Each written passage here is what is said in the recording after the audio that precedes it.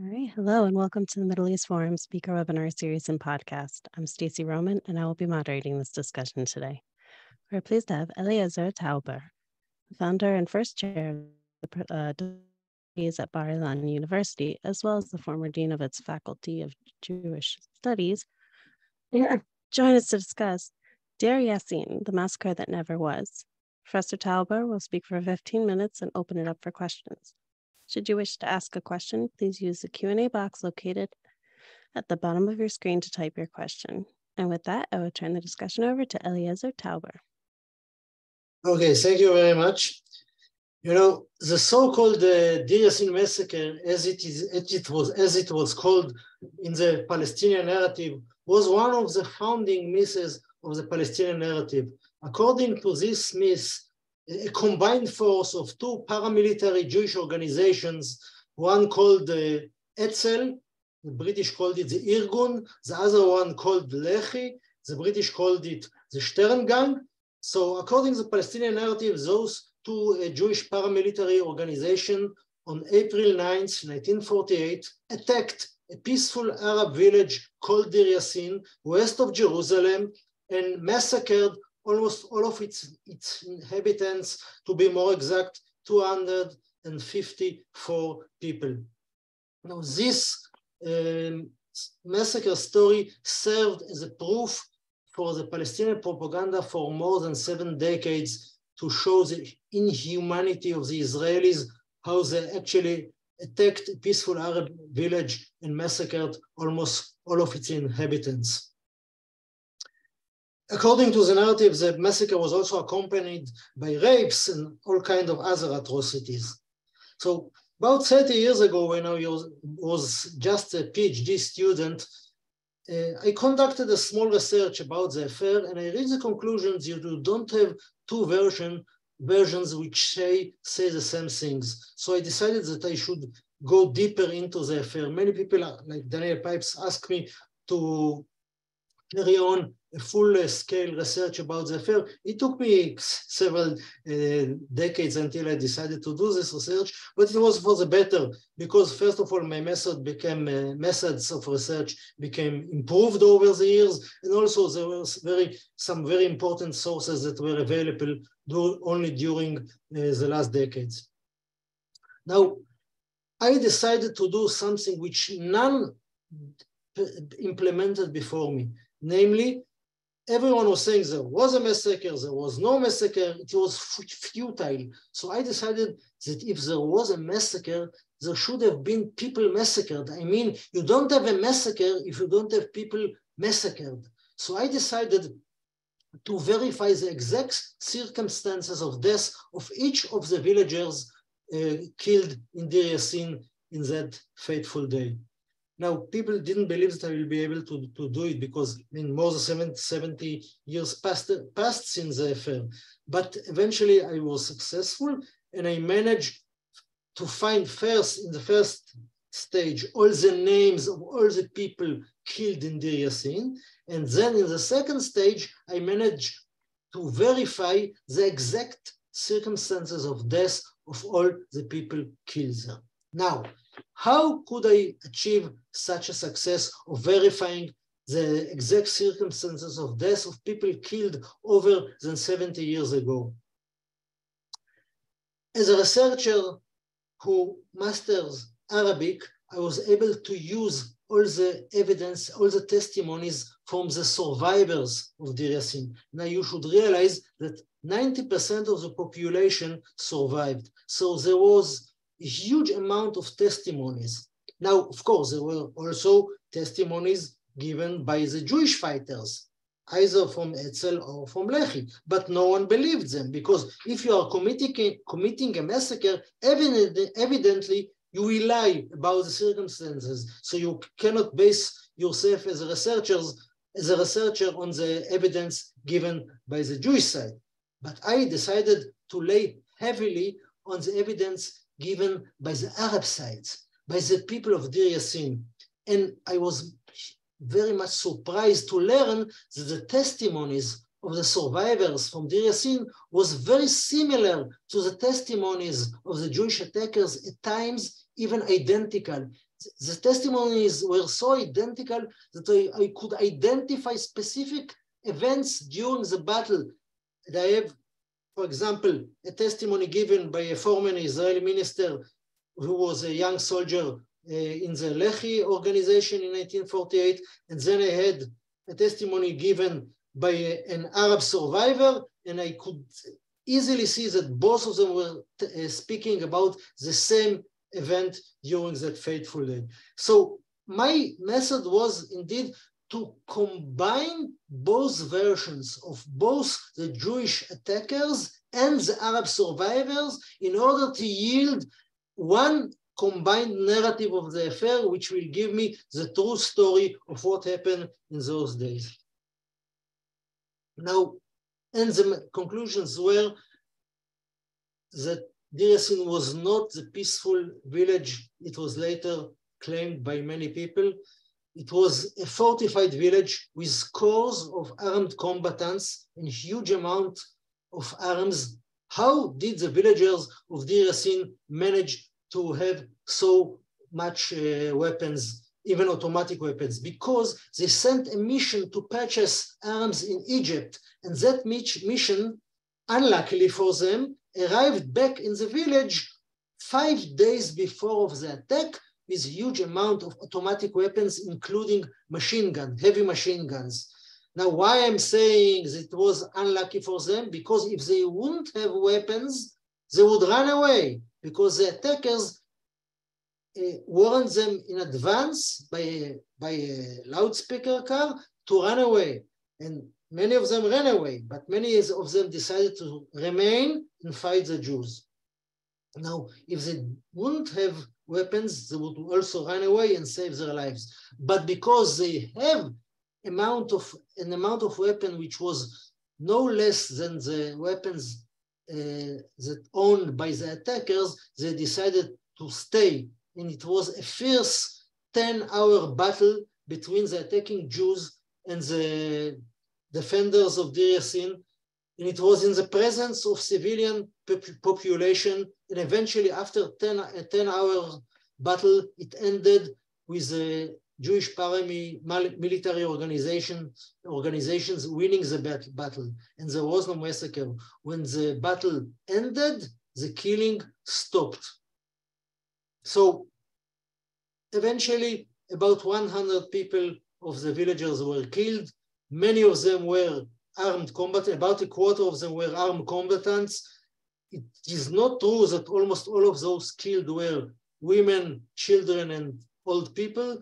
I mean, there were about 50% and almost 50% were men in the age of fighting. And a quarter of the people killed were armed combatants. And after I managed to verify the exact circumstances of death of each of the people killed, I reached the conclusion that there was no massacre, but a battle, and only a battle. Now, if I'm telling that there was a battle, how is it that everyone else believed that there was a massacre? Why? Because the Arab leadership of Jerusalem decided intentionally to invent a massacre narrative. Now, why should they do this? Because the supreme Arab personality in Jerusalem in those days, he was a Secretary General of the Arab Higher Committee. He was called Dr. Hussein Fakhri al-Khalidi. Now, he was practical enough to understand that the Arab fighters, the Palestinian fighters in Palestine, had no chance against the Jewish fighters. So he wanted to lay pressure on the Arab governments surrounding Palestine so they would invade Palestine with their armies and help the Palestinians to defeat the Jews. And in order to lay this pressure on the Arab governments, he decided intentionally to invent the massacre narrative. How do I know this? Because I managed to read an interview conducted with his assistant called Hazem Nusseibeh. Later on, he was a foreign minister in Jordan. And not just a few seconds that everyone knows from a famous TV show in Britain in 1998, but I managed to read the whole 32-page manuscript typescript of the interview held with him about the affair, and he said frankly the entire story, how his boss Hussein Fakhri al-Khaldi decided to invent the massacre narrative, and it was done against the express will of the survivors of Deir Yassin, who opposed it, because you should understand the conflict of interest. The survivors of Deir Yassin felt that they fought from a street to street, from a house to house until the last bullet. Now, Khaldi decided it was against the Palestinian interest to expose this truth. According to him, the Palestinian interest was to present the villagers of Deir Yassin as helpless people slaughtered by armed Jews. So against their will, and he ordered them not to contradict him. There are many testimonies telling how the villagers protested against it, and he overrode them, and he decided to invent this massacre narrative. And since his assistant, Hazem Nusseibeh, was the man responsible for the Arabic broadcasts of the Palestine Broadcast Corporation, he managed to spread the massacre narrative all over Palestine. And what was the result? The result was that it boomeranged. Namely, as one of the survivors said, Dr. Hussein Fakhri al-Khaldi was the one who caused the catastrophe, the Nakba. Why? He wanted to lay pressures on the Arab government, but the result was different. The result was that the Palestinians believed the massacre narrative and they started to run away. In the late 1990s, the Palestinian Authority conducted statistical research among the Palestinian survivors, the refugees from the 1948 war. Why did they fled Palestine? And a huge amount of them said that they did it because they believed in the Deir Yassin massacre. So basically, if you compare the numbers, the number of refugees after the affair is 10 times more than the number of Palestinians who fled Palestine before the affair. So basically, what do we have here? We have here a massacre that never happened, but because the Palestinians believed in the false narrative of a massacre invented intentionally by their leadership, the Palestinians decided to flee Palestine.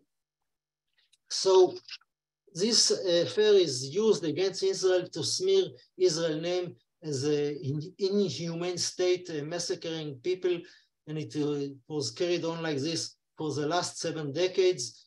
Also in the United States, there is an organization promoting the massacre narrative, but now I can tell you, you can treat it as official. It is official. There was no massacre in Deir Yassin. I'm open now to answer questions. Thank you very much. All right, thank you so much. The first one we have in is from Dingles or D. Engels. How have your conclusions been received by 1, the Arab world, 2, the Jewish world, and 3, in general? Well, I can tell you the most important issue is, and the most interesting one is how it was received by the academy. I had to publish my book, which is called The Massacre That Never Was, by a trade publisher. Why?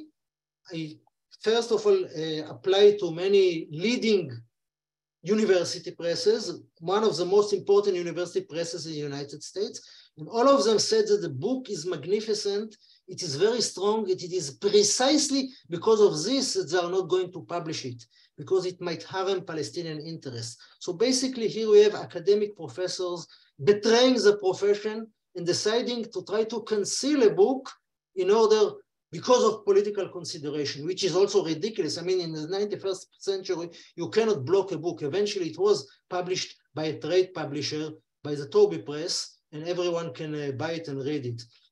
It was accepted, even many people say, come on, this professor is from Bar-Ilan University, he is rightist. I'm not a rightist, neither a leftist. But I can tell you that the Daily Haaretz in Israel, which is considered a most leftist newspaper, already published 3 book reviews about this book, and all of them were very positive, including one written by a Palestinian. because people can agree or disagree with the conclusions, but no one before me managed to conduct such a profound research about the Deir Yassin affair. No one before me managed to collect all these Arab testimonies, and no one before me managed to verify the exact circumstances of death of each of the people killed them. So basically, it was welcomed very positively by both Jews and, I believe, Palestinians, at least according to those who wrote about it. It was not perceived positively by American professors. Thank you. And we do have an anonymous attendee that asked, you said a quarter of the people were killed were armed combatants, which would suggest that 3/4 were not armed and presumably were civilians. Is that correct? Yes, this is correct. Now, you should understand that the battle took place in the presence of civilians. So I can bring you an example. There is a family. One of the family is an armed combatant. He's holding a rifle. And the family decided to surrender. I know that because I read the testimony given by a woman who was the only one to survive this event. And they decided to go out. The woman came first with a white flag, and the attackers who belonged to the Etzel organization wanted to collect them, take them as prisoners of war. But then one of them, who was the armed combatant, came out with his rifle in his hand. When he was stupid, he had to throw it away, not to come with a rifle in his hand. And immediately, one of the fighters threw a hand grenade at them, killing all the 4 men who were not combatants who accompanied him. Now, this fighter, he's not like me. I'm an historian. I know both sides, so I know that they intended to surrender. But this fighter was just seeing an Arab coming with a rifle, so he immediately threw a hand grenade. I mean, he couldn't tell all the other Arabs around him, go away, I'm throwing a hand grenade, because he could be killed. So he immediately did what he thought to be the right thing to do to save his own life. As one of the leaders of the Lehi organization later on said, it was a matter of either that we are killed or those who are shooting at us are killed. So if someone, he was quite an old armed combatant from Deir Yassin, he was shooting at the attackers from the window of his home. And near him was a cradle with an infant.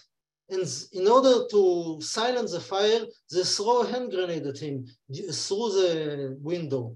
They didn't know that there was a cradle with an infant beside him. And he was killed by the hand grenade, and the infant was killed by the hand grenade. This is not a massacre. This is people fighting each other, and they didn't have the slightest clue that there was a baby near the one who was shooting at them. So because many civilians decided to remain, this is why many civilians were killed in the attack. Thank you for expanding on that. Richard Galber states, I have read your book and found it very eye-opening. I have 2 questions. 1, how much has the evidence and testimony of Meir Pa'il influenced the negative view of the Herzl and Lechi actions, especially in Israel? And 2, speaking to Shimon Monitor, he said to me that when they arrived at Deir Yassin, some of the Lechi had more weapons and ammunition. Do you think that was correct? Well, first of all, let us refer to Meir Pa'il. I mean, among the Jews, he disseminated the massacre story. I proved in the book that he was not there when it happened. I can now give you a scoop. After the book was published, I managed to find one of the last interviews given by Pa'il before he passed away, in which he admitted that he wasn't there. So the story is closed regarding to Meir Pa'il. It was too late for the book. It was after the book was published that I found this interview.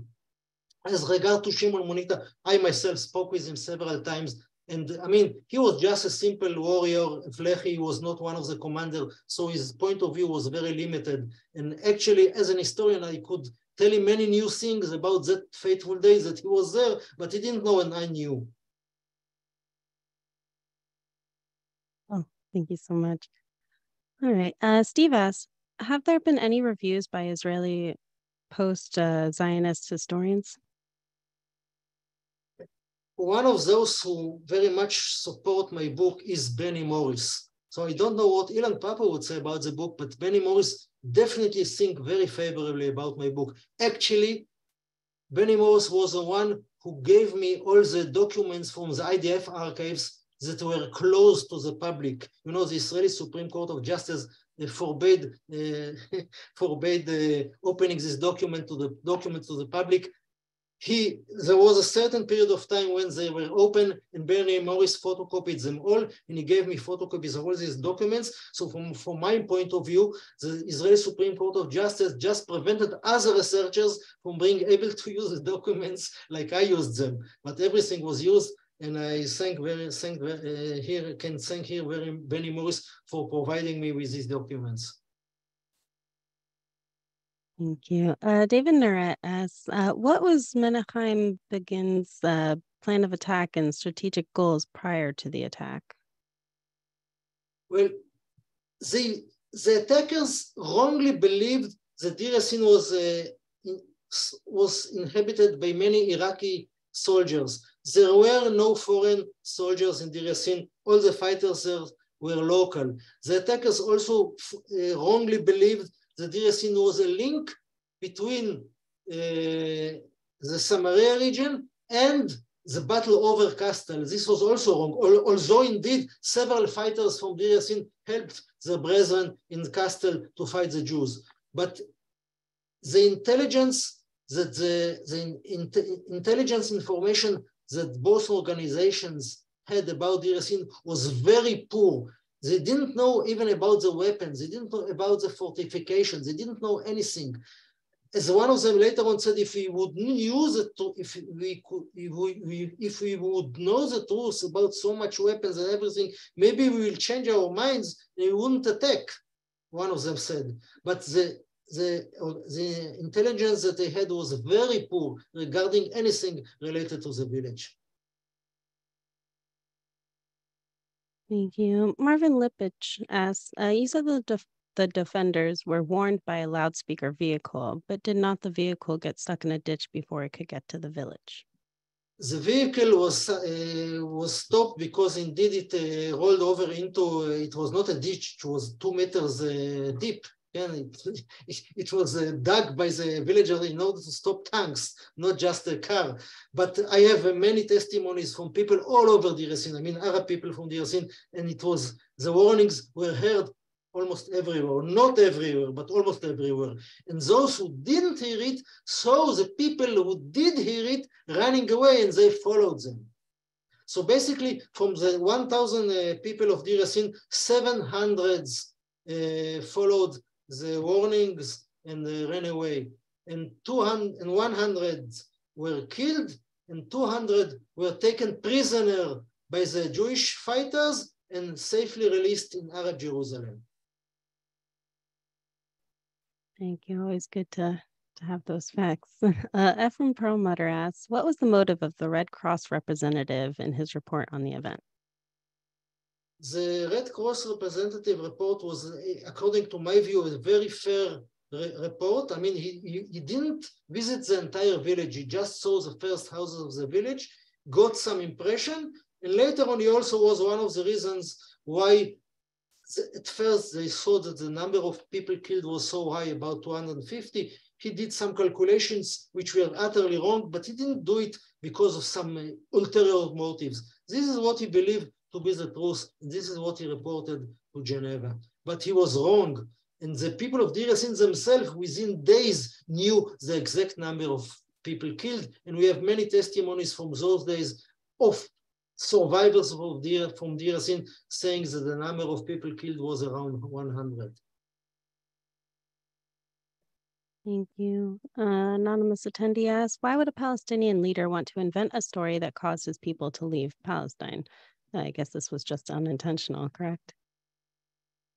Hazem Nusseibeh was his assistant, said openly, we didn't understand the way of thinking of our own people. We wanted to do good, and eventually it boomeranged. Evidently, he wanted to do good. He in his memoirs, he gave many reasons. This Hossein Fakhri al-Khaldi, he published a 3-volume memoir, and he gave many reasons why he did it. I mean, apologetical reasons. and which you can show that each one of them is incorrect. For example, he said, this is information that I got from reports, but I have the reports that he got and the information was different. For example, he said, the people of Deir Yassin themselves spread the rumors, which is also against the truth because the people of Deir Yassin told him not to spread such rumors, etc., etc. But he believed that as a leader of the Palestinians, he is saving them. You see, I'm more liberal about him. I'm not saying that he caused the catastrophe. I'm saying that he wanted to prevent the catastrophe, but eventually he caused ones. Understood. Another anonymous attendee asks, isn't it true that Ben-Gurion and his political allies also spread the false narrative because they thought it would harm their political rivals? Well, this is true. Ben-Gurion knew the truth because he got the true information very shortly thereafter, and he knew the truth. He knew that 2 units of the Palmach, the striking force of the Haganah, the militia of the mainstream issue, also participated in the battle. He knew that too, and he was interested indeed in order to smear the good name of the two organizations. But I belittle the influence of the Jewish propaganda. I know many people like to go deeper into the Jewish conflict, but eventually the Deir Yassin affair is an affair between Jews and Arabs, and it was the Arabs, the Palestinian leadership, to be blamed for spreading this false narrative of the massacre. The Jews helped them in the margins. Thanks. Morris asks, were you able to interview any of the Arabs who were taken from Deir Yassin and released into West Jerusalem, as you earlier described? No, most of those who delivered the testimonies died in the early. The last of them, I think, the last survivors that gave testimonies died in 2012, etc. And I was writing the book later on, but so in any case, 70 odd years after the affair, you don't remember correctly, but I have scores of interviews and testimonies delivered few years after the affair, which are much more effective than taking a testimony 70 years after the affair. And in any case, most of them are already passed away. Also, most of the Jewish attackers passed away. I managed to catch one of the commanders of the Jewish attackers called Professor Yehuda Lapidot. I managed to catch him, but you know, almost all of the people involved in the affair are no longer alive in these days. Absolutely. It's still incredible how much information you were able to gather there. William Wolf and Steve also ask, is this merely a falsehood within the larger false Palestinian narrative? This is merely one falsehood within the larger false Palestinian narrative. Problem is that this narrative has been winning a war where facts don't matter, only propaganda. Why is Israel's conduct in this war so ineffective? Look, I'm an historian, and I'm a researcher of Middle Eastern studies, and I conducted a full-scale research about Deir Yassin. I'm not an expert on Israeli propaganda or Israeli Hasbara or whatever. You should ask other people why they are so clumsy in this. But I can tell you that I offered the former vice foreign minister to use my book, and she didn't even bother to answer. So, I mean, they are clumsy, because they have a very good tool here in order to show the falsehood of Palestinian propaganda, and they don't use it. Why? As I said, you should ask other people. Absolutely, and an anonymous attendee does comment on that. Incredibly most important research, but of course, great importance is the degree of which academic and other minds are open enough to hear and consider the evidence.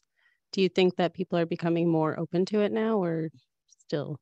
Yes, definitely people are more open to it now. There were already many reviews written about the Hebrew edition, which was published in 2017. And there are also already several reviews about the English edition. And eventually, I mean, you cannot prevent the publication of a book, and people will read it and will use it, and it is also already appear in footnotes, etc. And all those respectful, important professors who tried to block it in all kind of various committees of university presses. Evidently, they failed. Absolutely. And before we go, can you tell our viewers where we can find your book? My book can be bought in Amazon. You can also buy it in the Israeli publisher Toby Press. They also had offices in the States. But I mean, the easiest thing is to buy it in Amazon. It is called The Massacre That Never Was, The Myth of Deir Yassin and the Creation of the Palestinian Refugee Problem. All right. Well, thank you so much. We've come to the close of our webinar. Thank you again, Professor Tauber, for joining us today. Thank you for having me. For our viewers, please join us Wednesday at 3 p.m. Eastern for Israel Insider. Thank you all for joining us, and I hope you have a wonderful day.